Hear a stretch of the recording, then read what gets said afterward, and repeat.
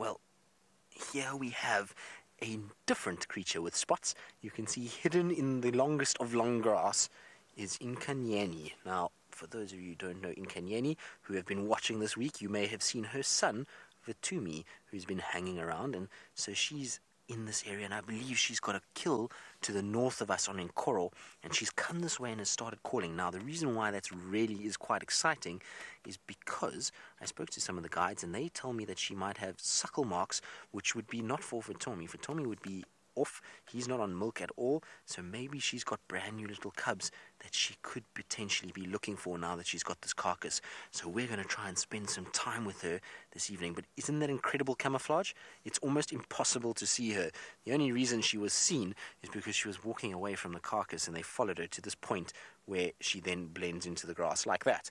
And if you drove past here, there is in no ways that you would spot this leopard. It is almost impossible to see. It actually took Sebastian and I a good 4 or 5 minutes to actually spot where it was. We were driving around her and we couldn't see her at all. So there you can see she's tucked in, and you can see she's breathing quite quickly, so her head is rocking from side to side, and that's because she's probably eaten a little bit, so she's just built up a bit of excess heat and is now just trying to digest that, as well as it's pushing up on her lungs and making her take much shorter breaths.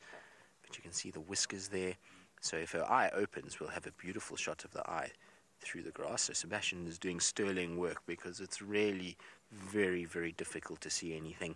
It's just a kind of blur of grass, and then every now and then an ear that twitches. You can see the ears moving every now and then, and that's because of the biting flies that are landing on those ears. Because she's consumed a bit of meat, you probably find that those flies are attracted to the smell of that meat, and they then land on her ears and around her face, and they give her a little bit of a hard time. Also, she is listening very intently to everything that is going on, so every time there's a sort of movement in the grass, because of how much wind we've got, there's lots of rustling, and I'm sure she doesn't want to get caught unawares, and that's why she keeps twitching those ears. It just shows you how difficult it can be to find this animal. Everyone always thinks that leopards should be easy to spot with that black and white, those black dots all over them, and they sort of quite light coloration.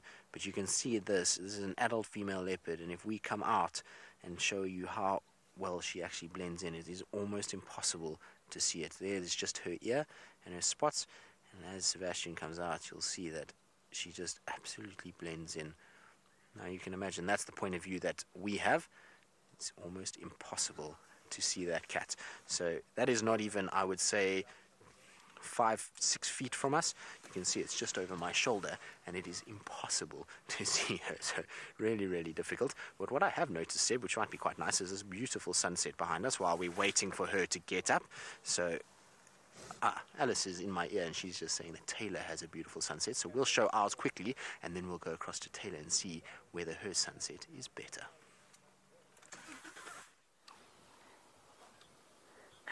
It's beautiful.